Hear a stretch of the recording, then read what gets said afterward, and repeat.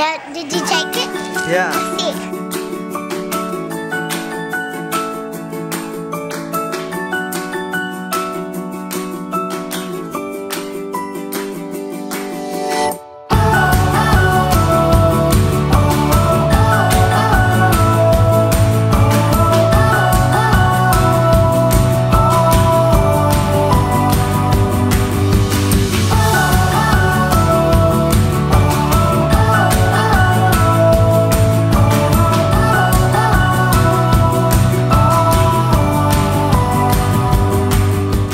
One of the things that we're trying to understand this week in our sermon series is the Ephesians chapter 5 passage at the end of Ephesians chapter 5 and going into chapter 6 where Paul talks to us about how to order a household, of how we can do that in a godly way.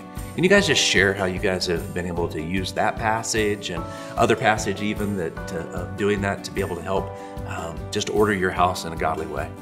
Well, our goal is to have a godly home where we raise our children to love the Lord and to serve each other, to have servants' hearts, and for them to realize that the world doesn't revolve around them.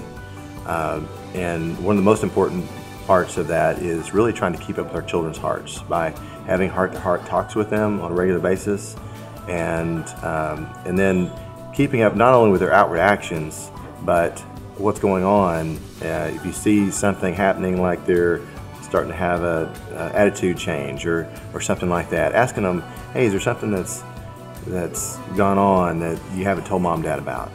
And for the children to know that they have a safe place to share their heart. How do you differentiate roles in the family with teaching your kids submissiveness that the Bible teaches, and what age do you start their chores and their responsibilities, and how do you incorporate that so that they know that's just a part of life and what God kind of expects of us? So the last time we gave out our jurisdictions are a certain area of our home or our life that we'll just kind of make sections or areas and say, okay, you're going to learn how to master this now, and when they're old enough.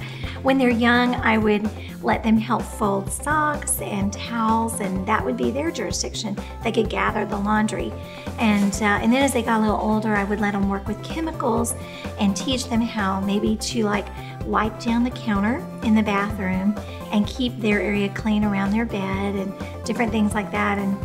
And so they know every day on their checklist that they are responsible in the morning, first thing after they wake up, get dressed, have their quiet time, they go and clean their jurisdiction. From the time they're small, though, we try to get the young ones to even carry their own weight. It might be throwing away a diaper, or it might be when they're big enough to carry out a trash bag to take it out. And because we have a lot of kiddos, it works out fun in the fact that they can have a team now. We've got buddy teams, and so there might be an older one teamed up with a few younger ones, and so the older one may do the major work in their jurisdiction, like the kitchen, for instance. They'll do the glass dishes and putting things in the oven, but the younger ones on their team will help them peel or scrub potatoes or open up the cans and bring all the supplies in for the food when they're preparing a meal, and they have fun getting to be a part of all that jurisdiction. Awesome. So they're learning, and the older ones get the fun of getting to mentor them and teach them, and they say you really learn when you teach. What's the greatest thing, I guess, you want to leave with your children? And how do you get them there to that? How do you give them that? I think we both agree. We've said if we could teach our children two things before they're grown and out of our home, we tell them you'll be a success if you do these two things. Number one, you love God with your whole heart, soul, mind, and strength. And then number two, you love others and you look for ways to serve those around you. And if you do those two things, no matter what vocation, whatever skills you need to gain in life, wherever you go, if you will focus on those two things, you will be a success. Our love for the Lord and our love for each other really is our foundation for raising children. And when the children know that mom and dad love each other and they're committed to each other till death do them part, then that creates a security in the children that they know that God loves us, we're going to try to work together as a team.